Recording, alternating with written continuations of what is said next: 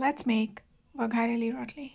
Start by tearing up the rotlis or tortillas into small pieces. In a bowl, whisk up some yogurt.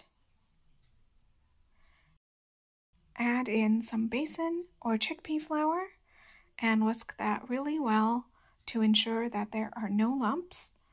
Add a little bit of water at a time to create a smooth mixture.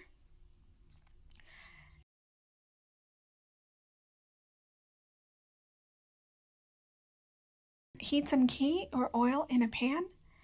Add cumin seeds, hing or asafoetida, thinly sliced garlic, some curry leaves, turmeric, red chili powder, and sliced green chilies, and give that a nice mix and let cook for a few seconds.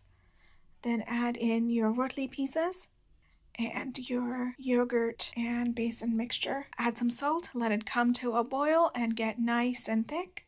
You can adjust the consistency by adding in a little bit of water and garnish with cilantro. Serve.